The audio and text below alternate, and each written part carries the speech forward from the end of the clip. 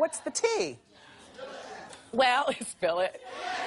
Here I go. Why y'all home? Well, everybody, the Puffy Combs trial has begun, and, you know, prosecutors are saying that Puffy fired at least one gunshot into the ceiling of the nightclub, which is, like, ridiculous. This whole thing happened back, of course, in December of '99. The comment came during the opening statements, and 3 people were injured during a shooting.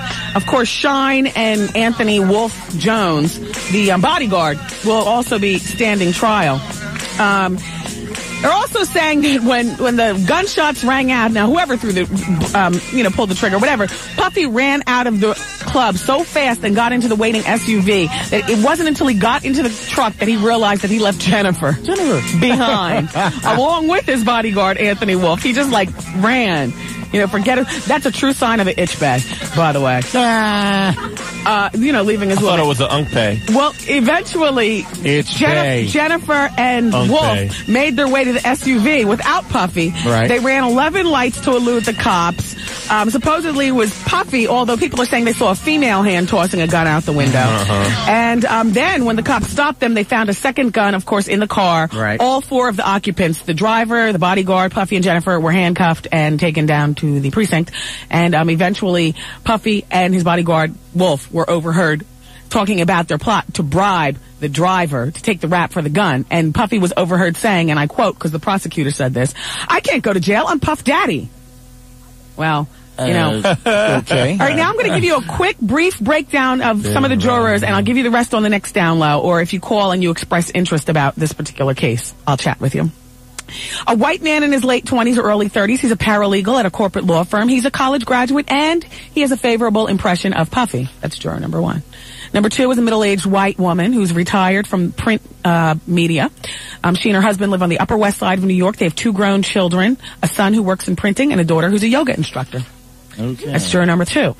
Number 3 is a white native New Yorker in her 50s who works with autistic children in the city's public school. Oh, no. She lives in Midtown Manhattan with her husband, who's an educator, and their 22-year-old daughter lives in Oregon, where she's working on her master's degree in speech pathology. Juror number 4 is a black man in his 30s. He's a corrections officer in the Federal Detention Center over in Brooklyn. He does own some Puffy CDs. Wow. Number 4 is a black man in his mid-50s who works as a commercial tax collector in New York City. He's lived in Harlem for 20 years, and he has a 30-year-old son.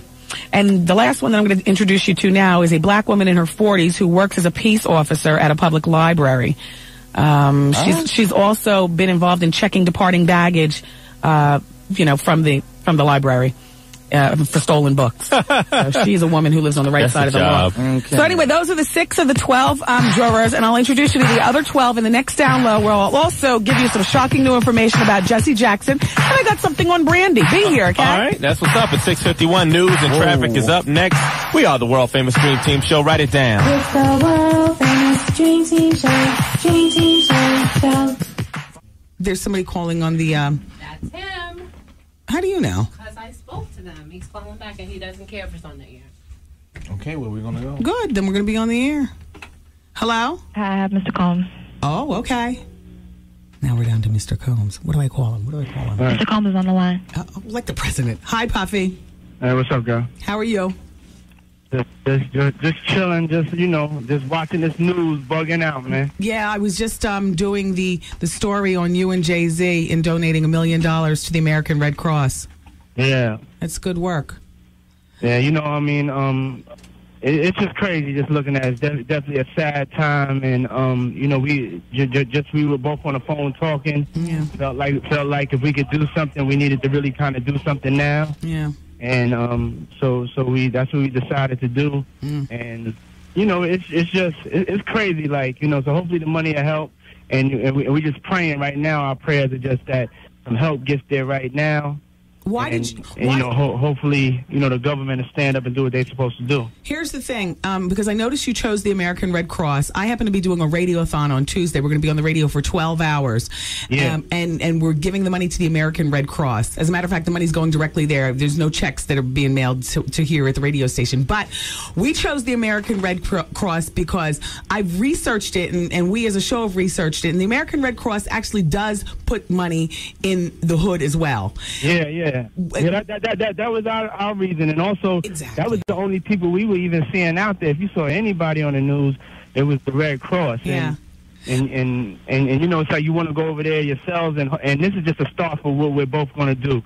For us, you know, we haven't really done any videos together, haven't done a lot together. We thought this was a great statement for us to get together and try to help to get the ball rolling. And these are also people that have supported us, and these are like our brothers and sisters. Yeah. We say that, you know, as black people, but it's really true.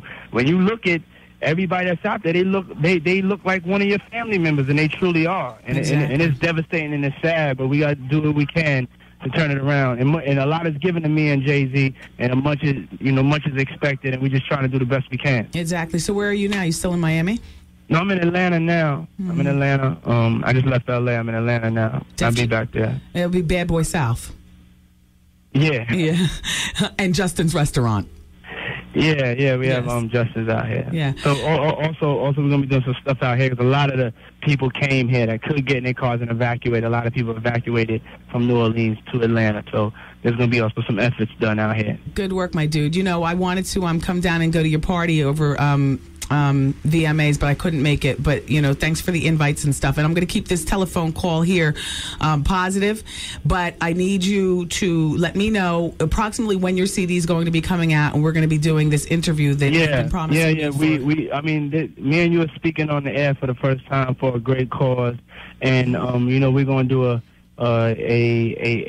interview with each other, something that people could understand how we have, you know, gotten our relationship back on track. Right. You know, in the next couple of months, you know. But I definitely, you know, wanted to do this with you now. I think this is even for a better cause, better situation. Yeah. But then also after all of this is taken care of, and hopefully God turns things around in a positive way, means you get busy with our unfinished business. Exactly, because you promised me a no holds bar, according to you. Yeah, I mean, we're going to have it out. That's what you want. So we're going to do it so we can put it past us, you know? Yes.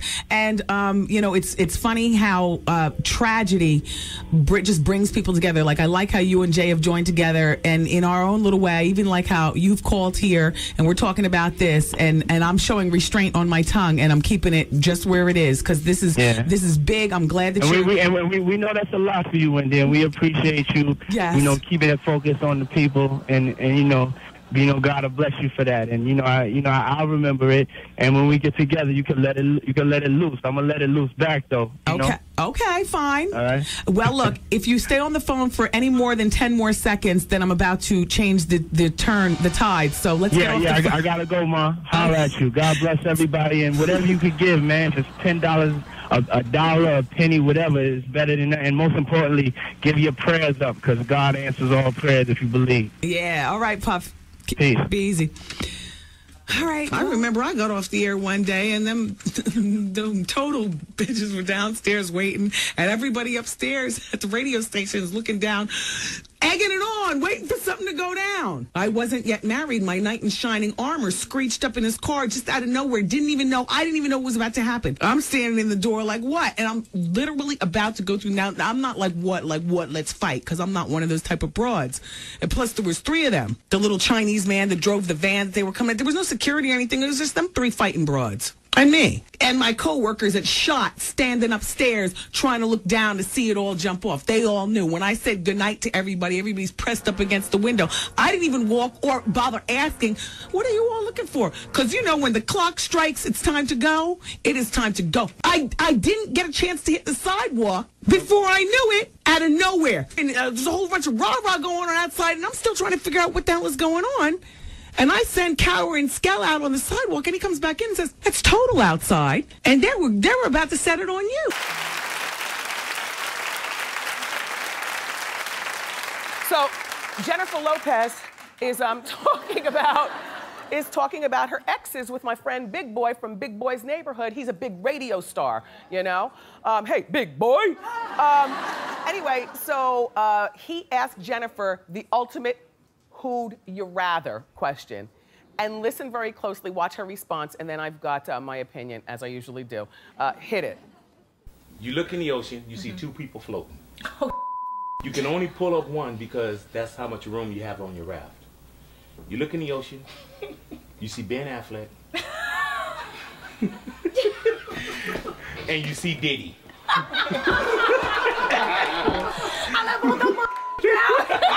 That's it. J to the L, give me 5. Hello. And I also liked that she said, let them both drown. But then she came back, she backpedaled, and she said, you didn't see this part, she said, no, you know, Ben, you know I love you. And Puffy, I love you too. I adore that we're the last 2 people on earth who refer to him as Puffy. I don't like when people change their names in the middle of our relationship. Do you know what I'm saying? Like, don't tell me to call you Diddy. I know you as Puffy, that's it. I would let them both drown too, Jen. I'm gonna tell you why. And I mean it. First of all, Ben Affleck gave me a $5 million pink ring. We bought a beautiful Gone with the Wind style house in Georgia. I put you in the Bentley and we did the video together. We paraded on the red carpet and you break off the engagement and embarrass me? Die!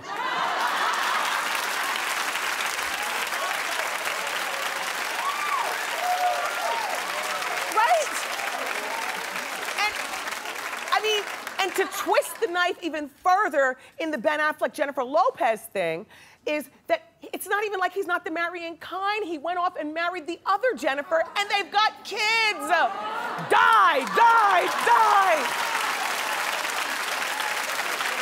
Right? And Puffy.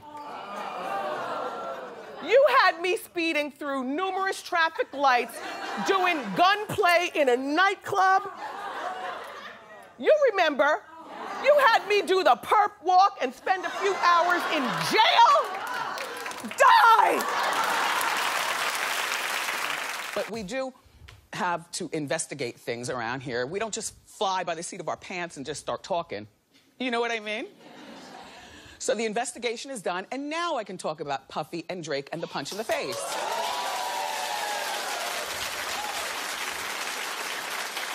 It's time for Celebrity Fight. Hit it! Okay. So, the city, Miami, the nightclub, Live. Okay, that's what Live. Puffy was furious. Well, some people were saying that Puffy was furious because Drake tried to hit on his girlfriend, Cassie.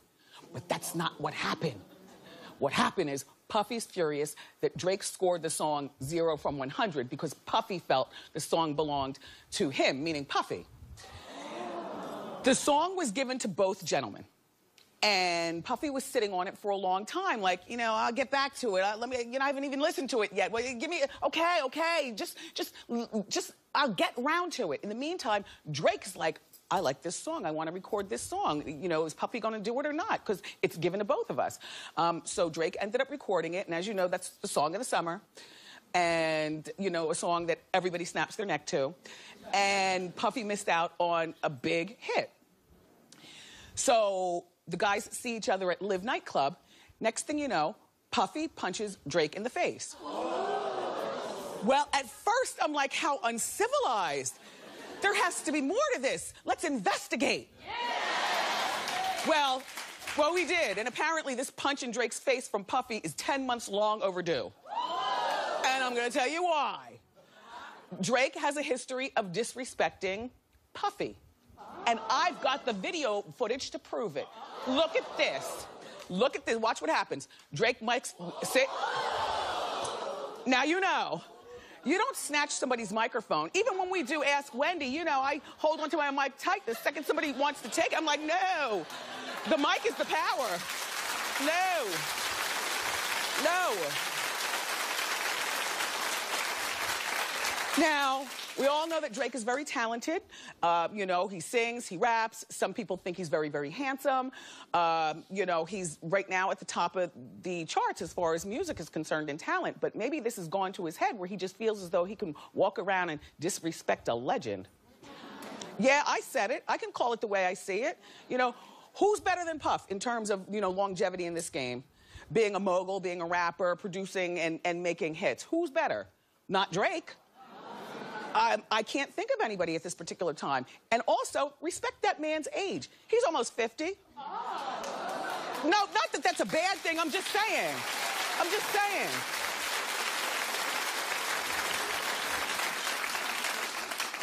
He should have punched him in the face back in February when he grabbed his microphone.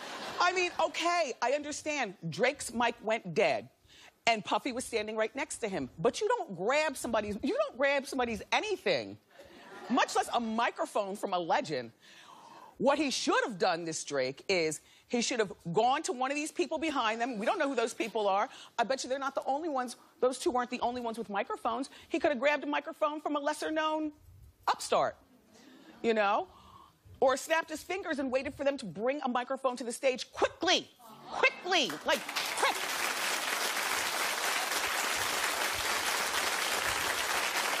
And we were debating this morning in the Hot Topics meeting, and, you know, some people were saying Drake should have apologized immediately after the performance. But you know what? If I were Puff, I wouldn't even accept the apology, because I just wouldn't. Like, there's so many other things you can do than grab the microphone of one of your elders, you know? I'm just saying, respect the age and respect the gangster in the game, Drake, and don't let your success go to your head, young man. You know, we brought in Lord Jamar from Brand Nubian because he had made some comments about that. What did he say? Well, he talked about the whole feminization of hip hop culture from the 80s on. You know, I think he's taking the words out of my mouth. Yeah, I mean, he talked about how when we were younger, you would wear an earring in your left ear, and that was considered straight, and the earring in your right ear, that would be gay, and then at one point, people started wearing both earrings, and you know what I mean? And then they started wearing girl pants, and then they're wearing jeggings, and then, yes, it's very effeminized, but be very clear. There were lots of homosexuals in hip-hop back in the 80s, too. You know, that was you know, what's worse? You know, hip-hop wearing skirts, or hip-hop being closeted and having a plethora of kids to prove manhood, that, you know, and denial of something that you shouldn't have to deny, which is your sexuality. Mm-hmm. So I hear what Jamar is saying, but we come from a very homosexual era of hip-hop as well. There was a radio personality once upon a time. Her name was Wendy Williams, and she was practically burned at the stake for talking about such. And now it's all come full circle. There were many situations, none of which to talk about, but there were many situations back in the day in my career, and it's all coming full circle now. So this thing about Puffy being arrested, I'm not sure what to make of it, because if you're a parent, you know, you go ham on anybody who messes with your kids. But okay, he was arrested for assault with a deadly weapon, and battery, and making terroristic threats. The terroristic threat charge was just added this morning, right? Yeah, we just found that out about an hour ago. Well, here's what happened. So his son, Justin, plays the cornerback on the UCLA football team. And he's going into his junior year. And he's there on a full-ride scholarship. And so the boy, I guess, is, you know, serious about his sports. Puffy is said to be a helicopter dad, you know, shows up and, you know what helicopter parenting is. Anyway, a helicopter dad. So apparently the team had practice early in the morning, and Justin had missed quite a few practices, and then he wasn't performing suitable to whoever's watching over the team. I guess they would call that the coach. He wasn't performing well, so they said, well, then go home.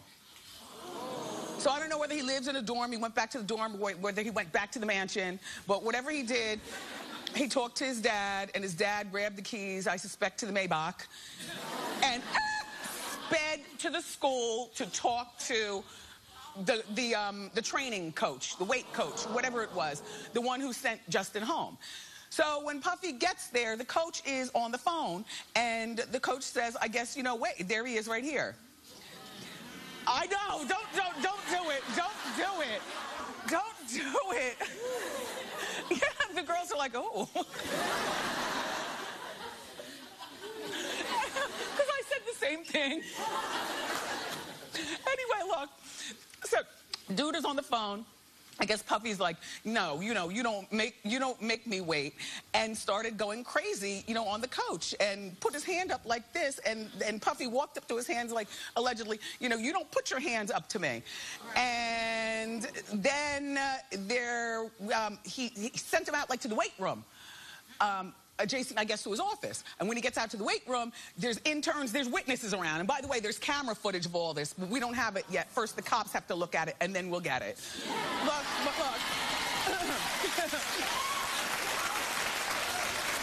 Look. Look. So then he gets out to the weight room and proceeds to swing a kettle at allegedly. This is the kettle. When you go to the gym, that's the one where you do this. Ow, I hate them. One day I'm gonna get so mad at the gym, I'm just gonna let it go and shatter the mirror. Anyway, but proceeded to allegedly, swing the kettle at an intern. So the cops were called, Puffy was arrested. I'm sure it wasn't an overnight stay, but there's got to be more to the story.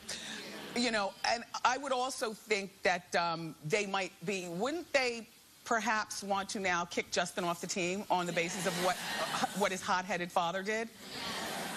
I don't know, I'm split on this, because the coach could have said some really wrong stuff to Puffy and also some wrong stuff to Justin on one hand. On the other hand, this is not Pop Warner football. This is college ball, where most guys on the team want to go and play for the big leagues.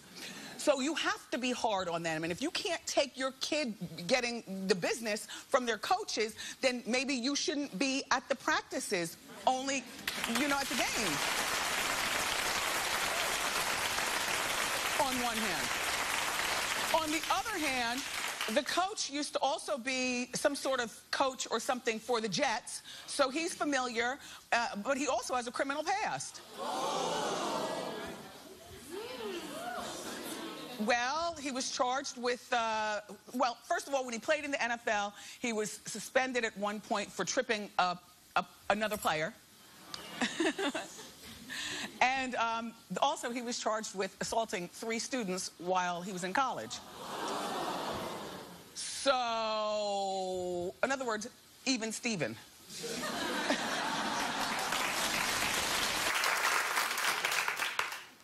Cassie, 8 years wasted, no baby.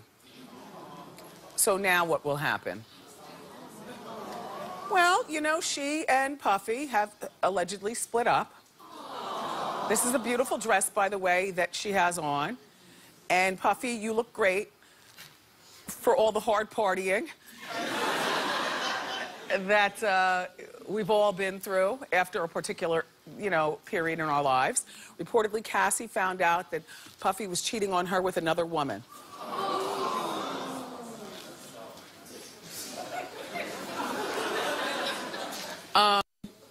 So she broke up with him, and I'm sure she'll be back soon.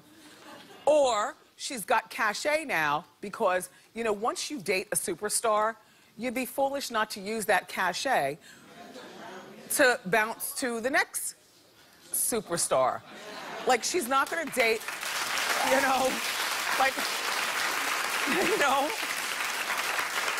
at this point, she's spent 8 years of her life being flown around the world in private planes, doing the best and wearing the best. Why is she going to date the principal of Ocean Township High School? You know what I mean?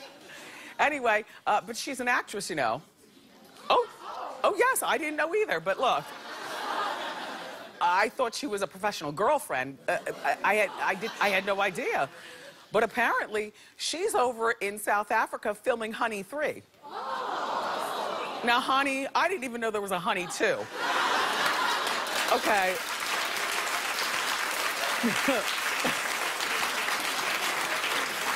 Remember, Honey 1 starred Jessica Alba. And she hasn't acted, I don't think, since then. Well, no, she's got the kids, and she's still married to Cash Warren, and she's got one of those good websites that shows us how to do stuff, and she's got the Honor Company, Honest Company, which that stuff is every place. So she's got a good business. I'd say forget acting, too. It's too much work memorizing lines. Anyway, but back to Cassie. So Cassie's in South Africa filming Honey 3. And she allegedly has been avoiding Puffy. And, you know, my thing about when you date a mogul is that it's really difficult to avoid them because if you use your head, you never know when they're going to pop up on the scene. Like, he's mogul. Like, he can hire a plane right now, zoom it to South Africa, land on the roof of the hotel where she's staying, okay? Pay people off at the front desk, give me the key and let me up in her room. Like, I'm already paranoid as a person.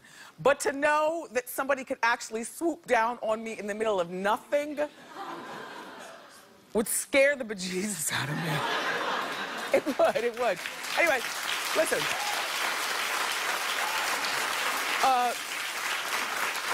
The rumors of their split started because Cassie didn't go to Puffy's birthday party, and that was last month. And now, allegedly, Puffy and his baby's mother, Kim Porter, were seen coming out of the sex store together. But my thing is, when you have 3 kids with a man, is it ever really over? Because people in my Hot Topics meeting who don't have children, you know, sometimes when people don't have kids, they don't understand that that will always be a tie that binds you, whether you sleep together or whether you just have pleasant conversation. Girlfriends can't compete with babies' mothers. That's what I mean. Oh my gosh. The lady they just showed looked like she was having a coming to Jesus moment. She said, nope. Yeah. I said, no. But yeah, and they were in the sex store. And then it was mentioned in Hot Topics, sex stores are really corny now. Who goes to sex stores? And I said, well, I guess a lot of people, but they're not what they used to be. Remember, you used to have to put on dark glasses and a hat, and you'd go in and get your stuff, and then you'd leave. But these days, you don't even have to go to a sex, like you could, anyway, look, I don't care. Let's move along. I don't care. And one more thing, they said to me, well, Wendy, do you ever think Puffy will settle down? And I said, yeah. Like most men who think they're playboys when they're young, somewhere around 68 to 78 years old, when he needs help with his applesauce, you know, or something. Yeah, he'll pick one and settle down, and that'll be that. But right now, no, I don't think he will. And I think that he's, like, leading this playboy lifestyle where he's got these women in his life. Like, Cassie will be back. Mark my word. And where he's got these women hypnotized. Which, by the way, do you know what? You know the Ciroc, the commercial with the Frank Sinatra.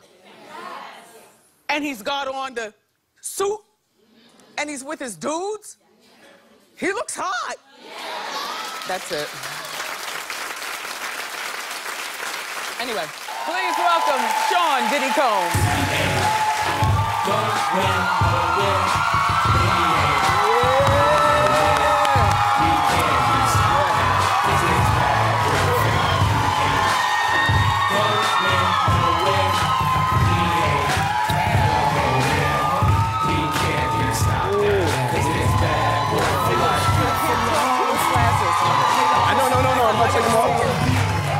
Yeah. I gotta sing it.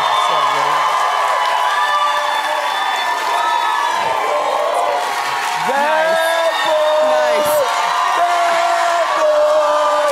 Bad boy.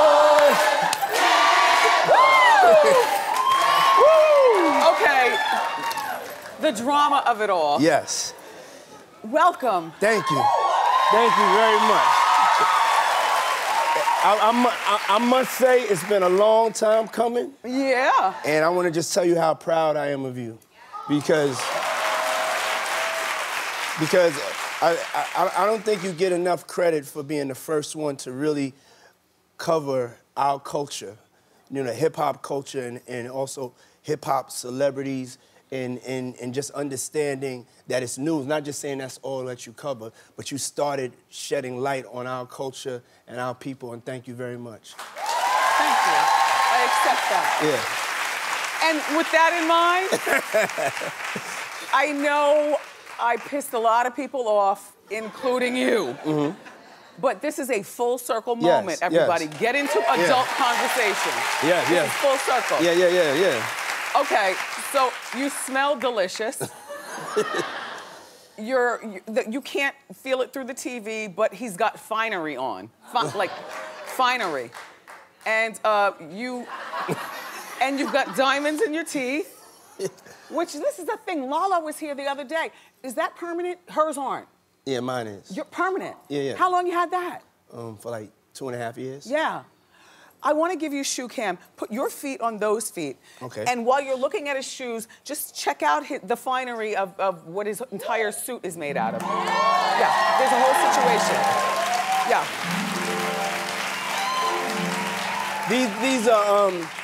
These are Saint Laurents. Yes.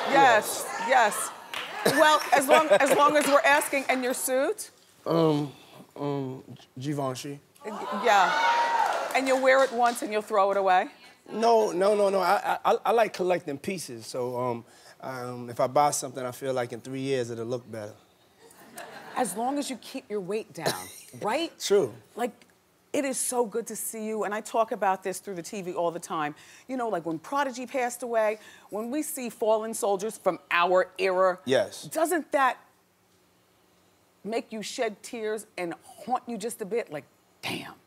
Mm-hmm. So knowing that, like, LL's a daughter just got married, he's still with Simone, you're still standing, you look terrific, you and I've come full circle, I feel good here, we're going into our 9th season, but there are a lot of people who are just dropping by the wayside. I think right now, also, because of that, I think people are more health conscious. And right now, health is definitely wealth. And I think people are into giving themselves self-love and taking care of themselves. What do you do? To be honest, I just went through Ramadan, and I fasted with a couple of friends of mine that are Muslim, so that's why I'm probably a little extra snatched right now. Yeah.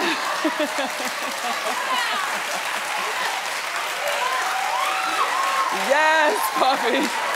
Oh, but you know what I've been doing? I've been really caring about what I put inside of me, and just caring about like what I'm doing to myself. And I think that's the page. That's really the new wave. Because I haven't seen you in over 15 years, but I'm not seeing wrinkles. I'm seeing good. It's good. Thank you. So, all right. Back to your lifestyle. Yes. Because you live a really hectic lifestyle. And I don't understand all the running around. And who are these people that you surround yourself with? And who are these people? Do they violate you? Do you get robbed? What happens? Now, you threw a house party, and I got the footage. Okay? Look at this. Now, who has this many people at their house? Puff, or Sean, Diddy, Doody, what do I call you? I think you should call me Puff. You always call me Puff. I do. Yes. Okay. First hurdle jumped. Jesus. I'm not gonna lie, I was nervous to come out here. I was drinking some Ciroc in the back, and Why didn't you bring some out? We could have got turned up and really had a conversation. Can we get 2 Cirocs on the rocks, please? Thank you very much. But so you have all those people at your house. And we were just talking on Hot Topics about Alyssa Milano and her business manager stealing $10 million. And I saw the list. I know you're tight. We don't have to go into it, but I'll brag on you in my mind. We talked about it. Rich. Very wealthy. Have you ever been ripped off in such a bad way that you had to file for bankruptcy or anything? Because I've talked about you a lot, but I don't recall financial talk. Yeah, no, my mother really wouldn't have that. My mother that's my safety net. She stays on top of making sure that her vibration and what she feels, and she tells me, like, I'm not feeling this, I'm not feeling that, and she makes sure that I sit down.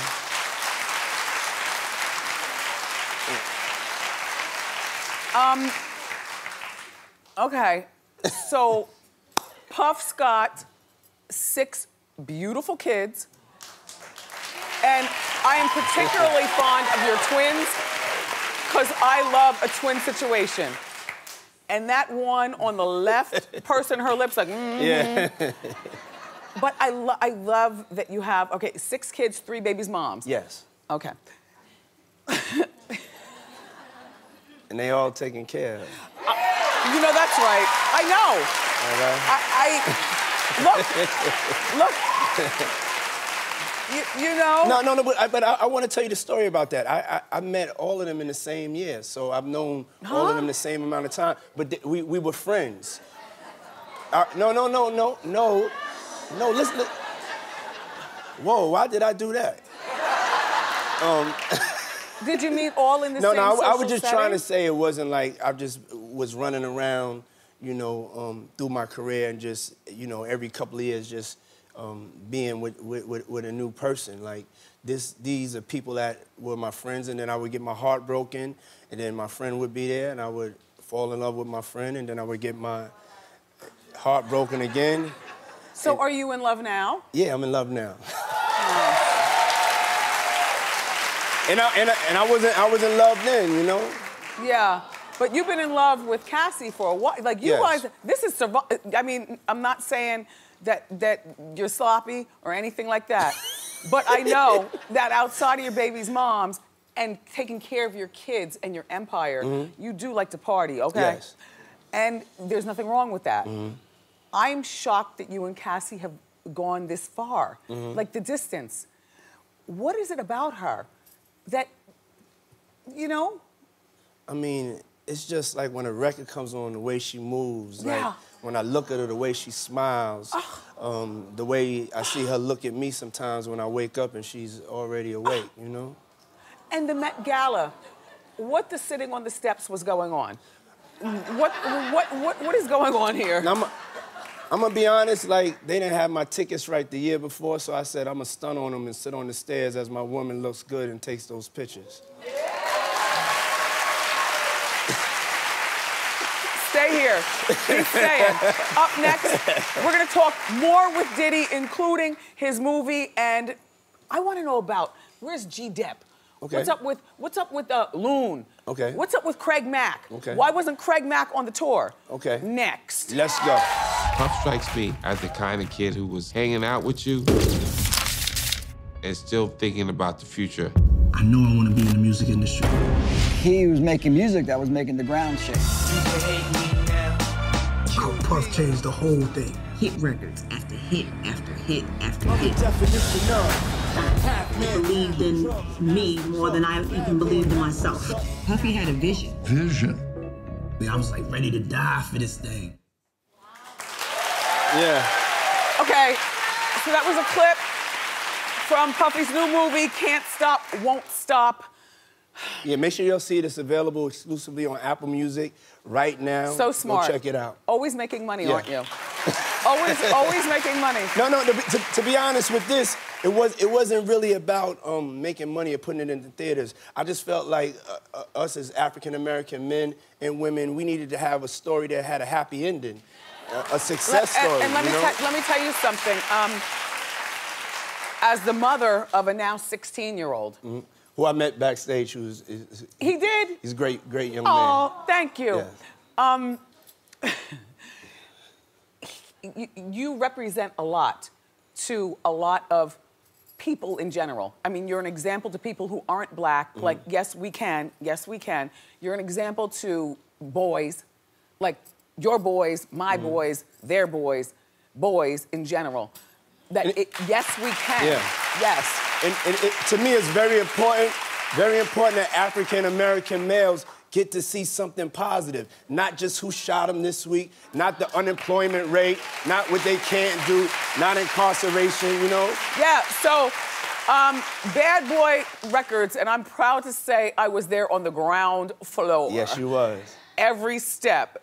In the 90s, hip-hop culture changed. I mean, you were flashy with the diamonds. Right before you, remember, it was the leather medallions and things. It was more of the Daisy age. Shout out to De La Soul, but it was a different time. Yes. Now here you are. You've got your girls in fur bikinis. You're wearing diamonds and you're doing champagne. how did that all happen without you falling off the rail? I definitely like jumped off the rail a couple of times. And you know, I was having fun and I was enjoying myself, but I was just tired of seeing us portrayed just like with do-rags or like, you know, gang rags on in the videos. You know, I was a fan of... A little dusty. Yeah. Hip-hop was a little dusty before Puffy came along. Yeah, I was a fan of just like, we know how to... I'm from Harlem, so the Harlem Renaissance, we have style, we know how to dress, and to me, the images are so important. The images are programmed, so it's like I want to program positive images. I want to program also us being able to wear costumes like shiny suits and have fun and just really accentuate the positive, but also be aspirational and say like, this is what we're going to get and achieve for ourselves also. And then Craig Mack came before Biggie. Craig Mack came along, Flavor in Your Ear. But then Biggie came along, and Craig Mack, as I can recall, had one other radio play song. Get Down. Get Down, right. And then nothing. Craig Mack was also, to my recollection, the only bad boy artist who's still with us who was not on the tour that you guys did. Yes. Why? There comes, one of the things I say is that in this music industry, you only have like a 1% success rate, you know, of really making it, you know, at the end of it. And, and people make different choices, whether to stay in the industry or not. And it's either you go crazy, you stay successful and keep your head on and you learn and you grow, or you turn to God. And, you know, a lot of people turn to God. Craig Mack turned to God. Turned to God, and so did Mace, but he came back. So did Mace at one point. Yeah. Mace not came back. That's not what I mean. But you know what I'm saying. I mean, almost every artist, including myself, had to turn to God. After 20 years of being in the industry, there's no place else for you to go. You know, but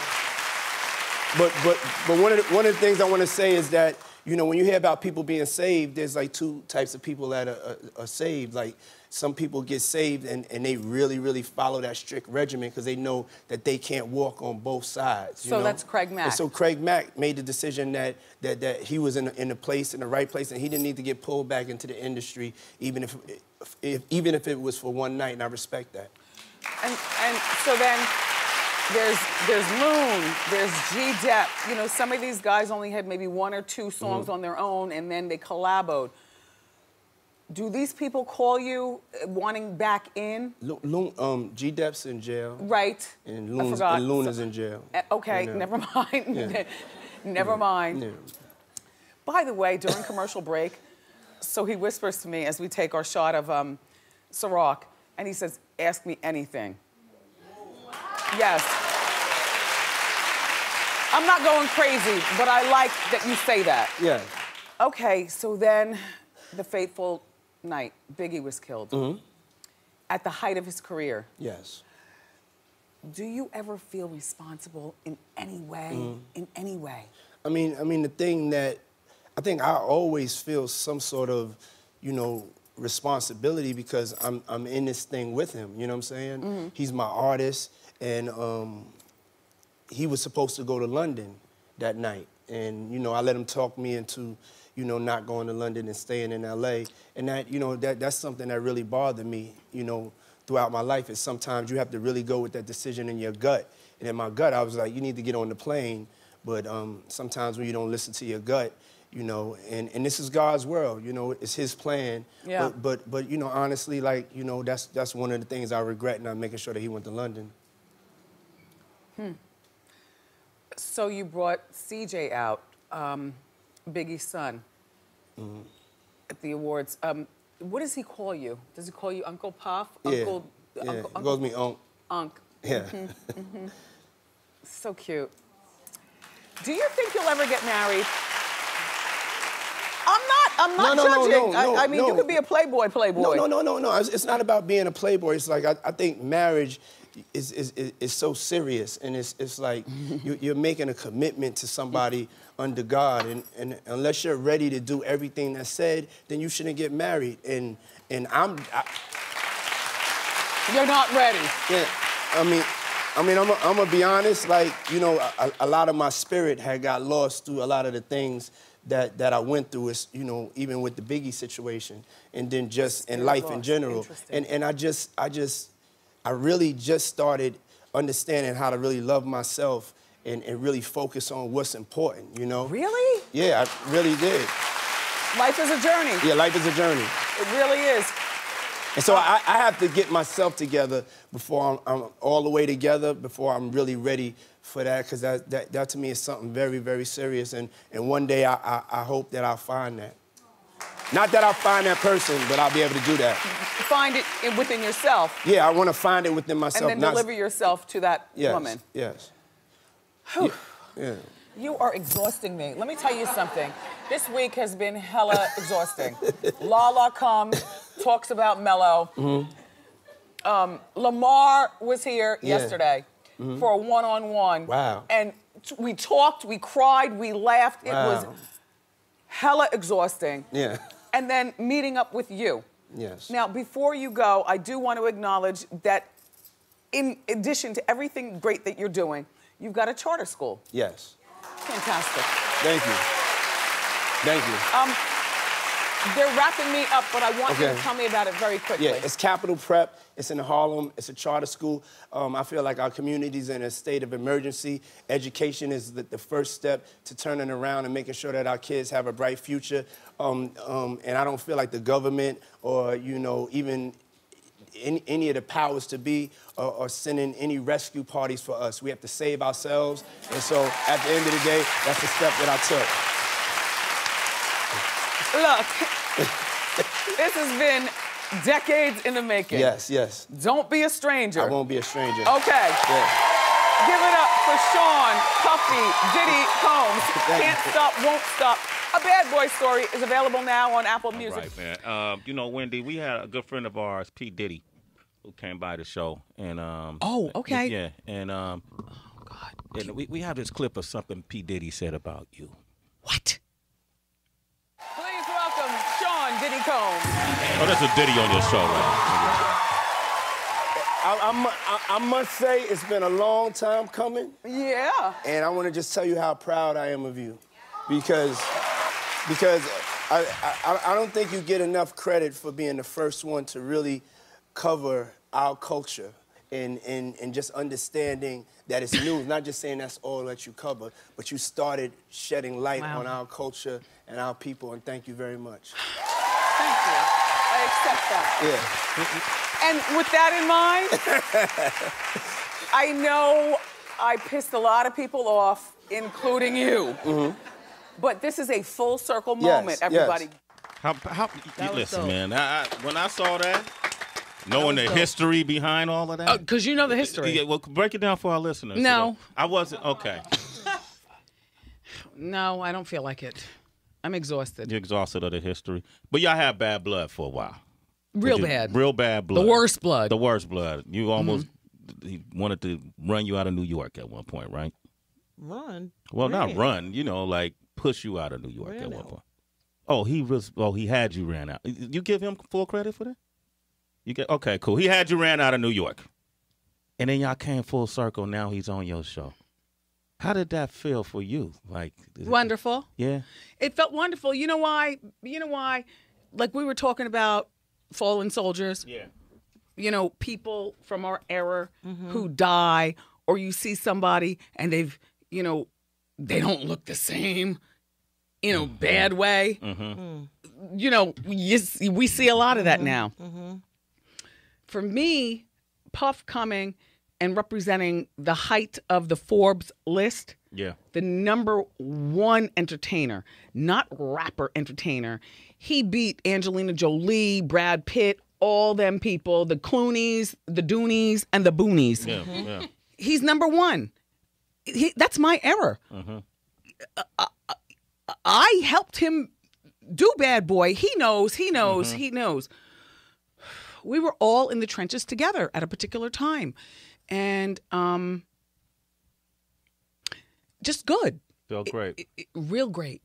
And a real accomplishment, hopefully to show maybe some of the younger people or somebody, you know, somebody can try to, you know, do you in, but the power of forgiveness and the power of going on and making it. Because I've always been motivated by haters, including my parents, you know. Okay, yeah. You got a pretty face if you lose some weight, says my dad when I'm a young girl. The first man you're supposed to love. How do you deal with that? Yeah. You know what I'm saying? Yeah. I appreciate Puff, and I appreciate that I don't have to call him Diddy. Because he told you that. Yeah, I don't know him as that. That's Puff. That's Puff. That's Puff. That's Puff. Anyway, no, I appreciate that, and I will cherish that moment. And did y'all have to do any due diligence beforehand, or that was the first time when you saw him on stage? Was the first excuse me, what did I just talk to you about when you tried to say hi to me in the hall? Yeah. Don't talk to me, Sway. Yeah, go back in the room. Come on now. He wanted to come. Yeah. Okay. Puff wanted to come to the show. It's been a long time coming because, you know, schedules have to be negotiated and whatnot. But he showed up. He smelled great. His stomach is flat. Heather, he was handsome. And he ain't going nowhere. No. Clearly. Can't be stopped now. Can't stop, won't stop. Bad boy for life. Bad boy for life. That was a big moment for those Yeah. who know. That was, and I was happy for the both of you. Yeah. You know. And he also let me know, no question, off limits, which I hate when publicists get in the way of stuff and screw up interviews by saying, you know, you can't ask this, you can't ask that. It ruins interviews. I like being... As your publicist sits on the couch. Yeah, well, I mean, she's over there. I'm big time now. I'm smoking my fake cigarette. Okay. Puffy wants to have more children. And this time with his girlfriend, Cassie. Well, you know what? I don't mind this, because you know what? There are people who have a lot of kids, and we call them sloppy, and we look at them like, Puffy already has 6 children with 3 women, including hood triplets. You know what a hood triplet is, right? That's when you have these 2 girls are twins, and then this one here was born at the same time in another state with another woman. That's a hood triplet. Like a hood divorce, where you just move out and never file papers. Anyway, he recently said that he wants 2 more with Cassie. Cassie's only 31.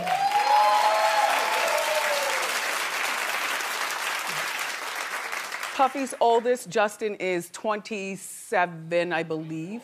24. Oldest is Quincy, 26, and then Justin, 24. All right, the oldest, Quincy, 26 and 24. Look, Puffy's worth over $300 million. And I really love his love for her.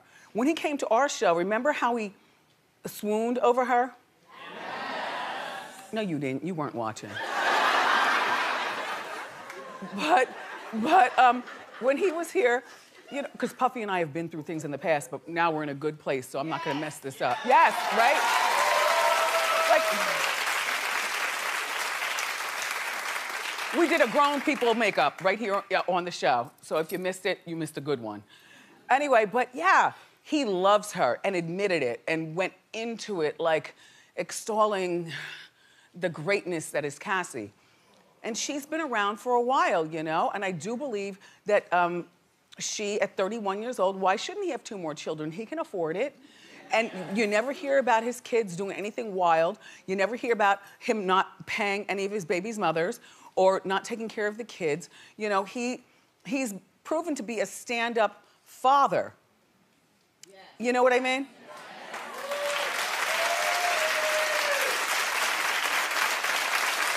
And Puffy's 48, and so, you know, why not get in there? Plus, this is the thing. This is the thing. When you get older, as in, you know, in age, you get softer, as in your heart. You know, you look around and you say, wow, you know, look what I've created. I've got all these children. I've got this young girlfriend now, though, and I really do love her, and she deserves more. Now, in the Hot Topics morning meeting, they said, well, maybe Cassie should ask for a ring before the kids. I said, These days, people don't need a ring. She's with Puff. You get those 2 kids. As a matter of fact, Cassie, just have twins so you can one and done. Get the twins going.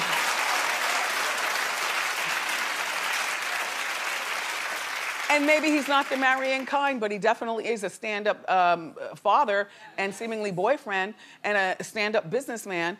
So would you be bugging if you didn't have the ring? Clap if she needs the ring. You all are corny. You have no idea what you'd be walking out on. But we're a little older. So sometimes we think that way. I mean you, not me. No, because I'm out here in these streets. So, you know, my mindset's a little bit different than the average older person. I don't think she needs a ring. I think that it's great that he wants to have kids with her, and good luck. Please sit down. Please sit down. I've got something very important to tell you. After 11 years of romance, Puffy and Cassie are officially broken up. I mean, it's everywhere, including People magazine, so you know it's true. So Puffy is 48, Cassie's 32, 11 years of her life. I was asked during our morning meeting, do I think that she wasted 11 years? I said, well, in a lot of ways, yeah, because, you know, when you're in your 20s, like she probably doesn't know how to apply for a mortgage. No, you laugh, but I'm talking about the practical things of life, you know? Doesn't know how to apply for a mortgage. She's probably always been on his insurance, you know, so she needs an insurance card, a Cigna or something to get all checked out. You guys are laughing. How to buy a car. Is renting, leasing, or buying practical for her? Maybe how to drive a car. Just saying. I like them together. And on the other hand, it wasn't 11 years wasted because Puffy introduced her to a world that she would never know. Because I still, for the life of me, and I like you, Cassie, and hi, Puff, but I still don't know what Cassie does except for walk around and look pretty. Do you know a Cassie song? Exactly. So People magazine, Love B. Scott, everybody's reporting this. Cassie, you're not elevated and you're only 32. If you want to go on and have a baby or, you know, but you're in the club, you know, that elite club once you mess around with somebody elite. Then all of a sudden, like your next boyfriend might be a multimillionaire, certainly not as much money as Puffy, he's got it all. But what to say? Like I'm sad about this, you all. I thought they were gonna get married. When Puffy was on the show, he was like, yes, you know, I'd love her to have a baby and marriage and all that other kind of stuff. Well, according to Love B. Scott, Puffy is now dating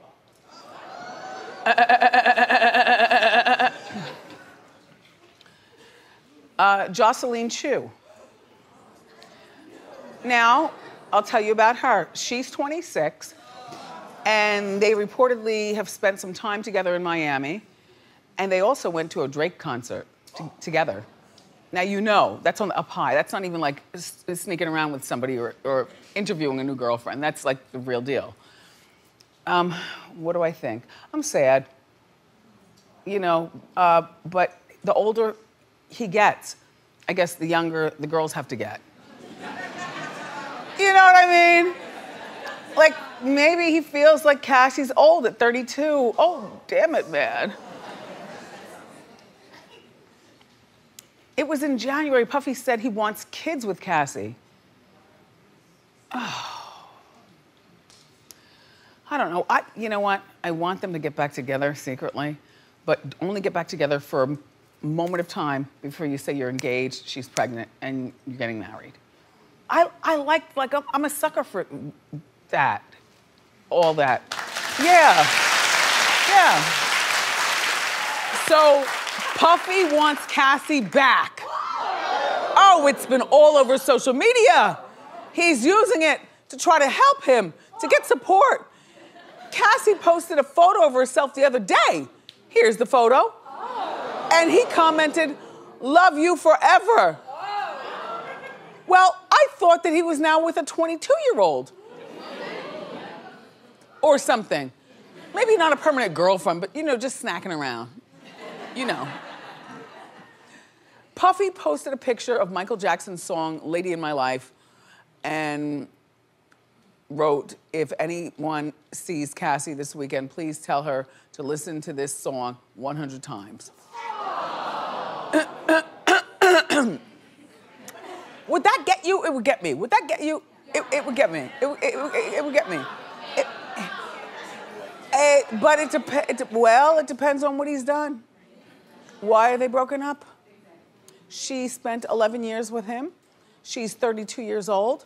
She's got no children, which, by the way, in thinking over the weekend about kids or no kids, because, you know, I'm quick to say, okay, you know, he's got money and so on, you invested your time, have the baby. But you know what? There's nothing better than a clean break when you're young enough to go on and do your own thing. Like, yeah. Cassie doesn't have to deal with any of that baby mama drama and all that mess. She's 32, she'll get another, she'll get another. After they broke up, Cassie posted, F these hoes. So, is that implying that he's been cheating on her? Yes. Well, we said, of course. I want them to get back together. Like, in my, oh, shut up, I'm a Cancer. You know I'm emotional. We've already cried on the show today. We cry, we laugh, we go home. That's the show. I want them to get back together only because they seem so adorable together. And then when he came here on our show and he expressed to her, you know, how much he loves her and stuff, like, public announcement. And she doesn't have much of a career.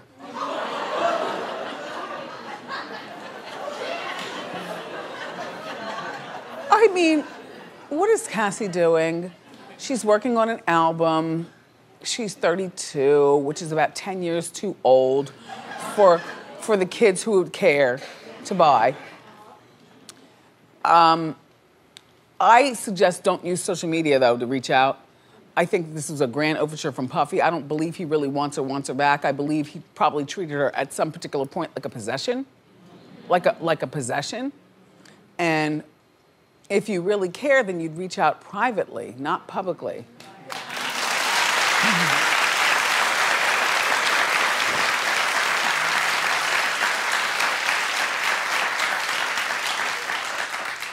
Yeah, but 32, no kids, clean break, move on with your life.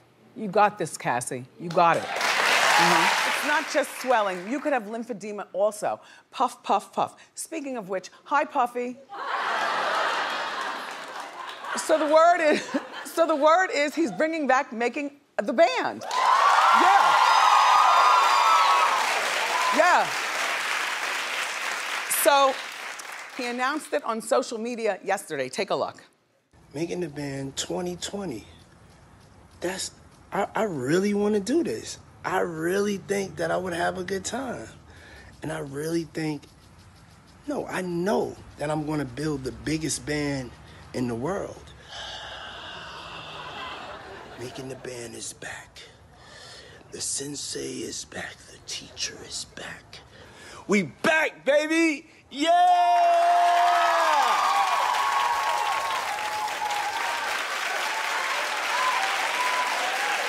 Okay.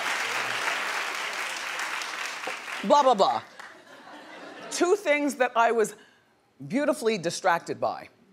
First of all, the mansion in the background. Like, wow. Second of all, the teeth. What a beautiful compound, right? That's out in LA, he's raising the kids and doing that thing. Look, he doesn't need this money. He doesn't even need the attention. They had Making of the Band, and to my best ability, all I can remember is Dan Eddie Kane, but I can't tell you one song. All I know is Aubrey O'Day. You know, she's like the Beyonce of the group.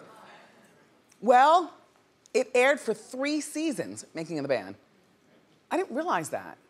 Oh, they also had The Band.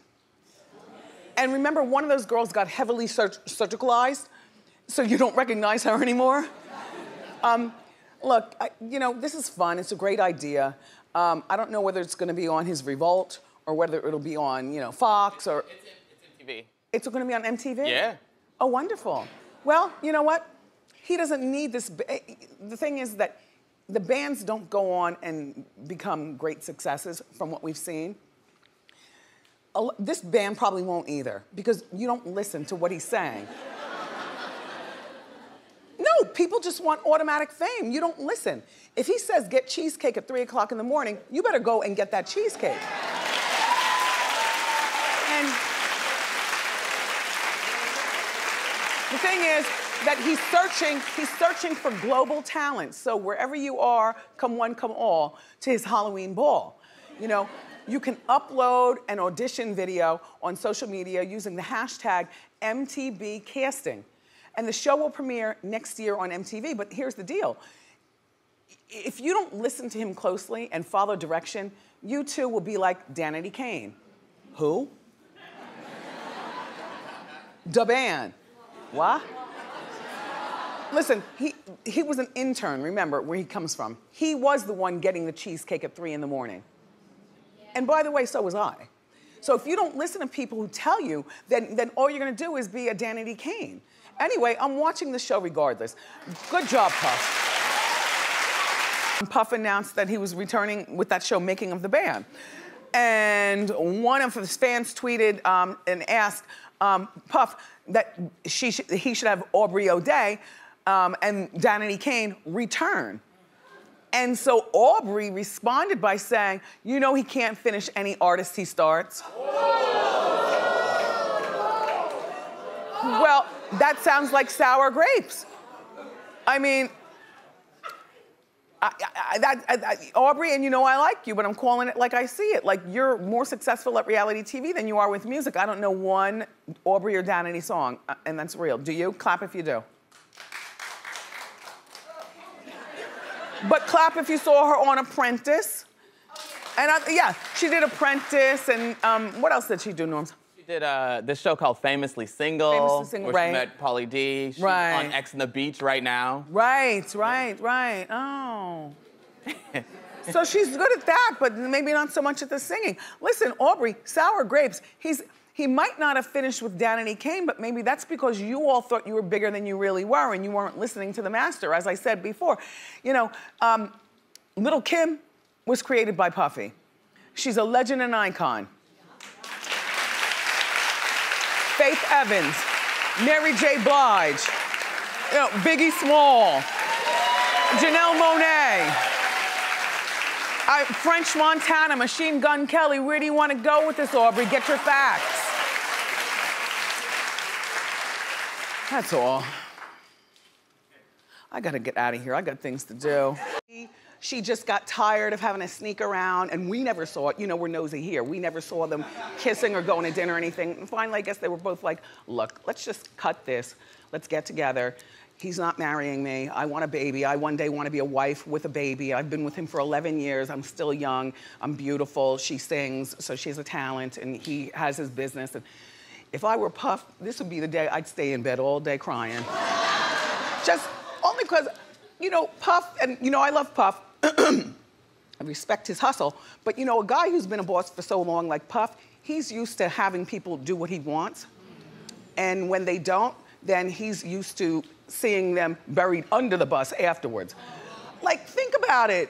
When Puff is done with you, he drops you like Black Rob.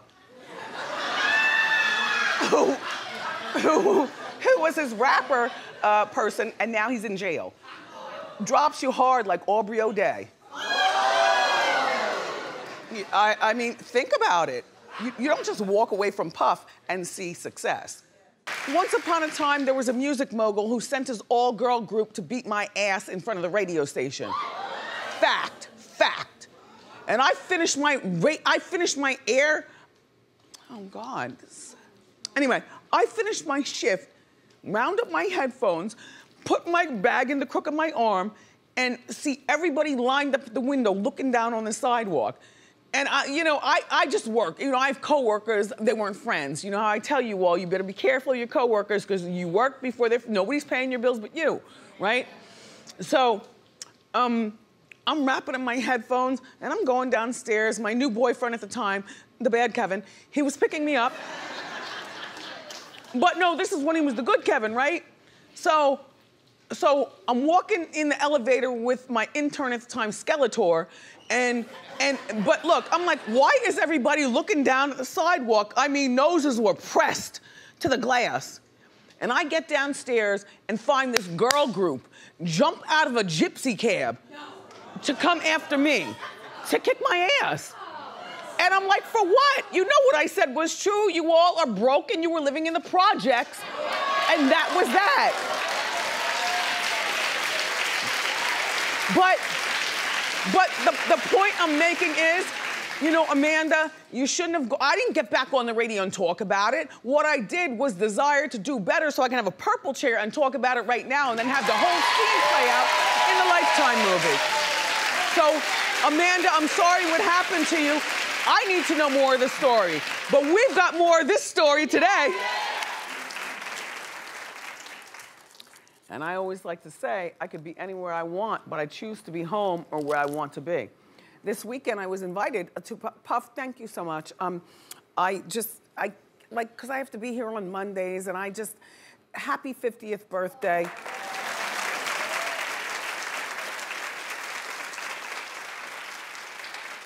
People like you, I don't really understand. His actual birthday was November 4th. Why do you have to drag it out? Like, we already know you're the king of everything, and your sparkly jacket and stuff. Well, all right, so this is 4 months after, 1 month after his actual birthday, November 4th. Mary performed, Dougie Fresh performed, Little Kim performed, Usher performed. This was at his mansion, correct? That's the address that I had. Yeah, like, right. Something or another that I was like, okay. Jay-Z and Beyonce were there. Kim and Kanye were also there. Jay-Z and Kanye appeared to bury the hatchet. Puff posed with a picture with Jay-Z and Kanye and Pharrell, and people are saying Jay-Z doesn't look happy.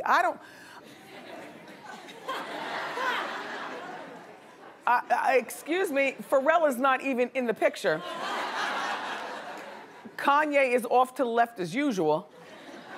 And Puff is Puff because he knows how to strike a pose.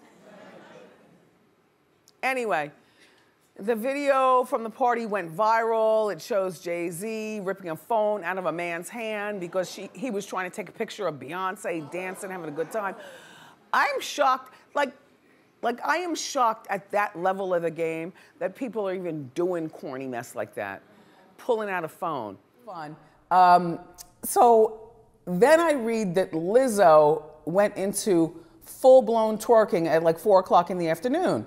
And Puffy shut it down because he said, this is not appropriate. This is not appropriate. He wasn't fat shaming. What he was doing is time shaming. 4 o'clock, in the afternoon. But spicy Doritos. He stopped her twerking. I know. Wait, hold on. Spicy. I'm not going to eat until we're finished. But spicy Doritos. I love a fancy cutlery, and you know I love caviar. A little caviar and some Doritos. This brings me up high. This keeps me exactly where I need to be, right here, acting a fool. Anyway, so he stops Lizzo, but then Drea twerks full-blown twerking at 10 o'clock at night. Mm-hmm. So I'm like, okay, this is not fat shaming. What this is time shaming. You don't twerk in front of kids at 4 o'clock in the afternoon. People who don't have children would not know that because you're just living for excuse me, Norman, you're living for yourself and you do it all the time. Do you want kids? No, I don't. Do you like kids? I love kids. I just don't want my own. But also, I mean, you can't convince me that it wasn't fat shaming. Sorry, Puffy. I love you. Well, he covered it real well because I believe that it was time shaming. You know, as a mother, I know what happens at 4 o'clock in the afternoon on Family Day. By 10 o'clock at night, all those kids are in the west wing of the mansion compound. They've got a nanny per kid. There's like, 55 kids in there, and they are all coloring, spray painting, silly stringing, sleeping, whatever they're doing. The nannies are instructed, lock the door, do not let these kids out. Right. And then that's when adults turn up. And that's what Drea was doing. That's all. Look, yeah. I'm trying to see both sides of the coin, okay? You know she's not my favorite person. But, we all fall down and then get up.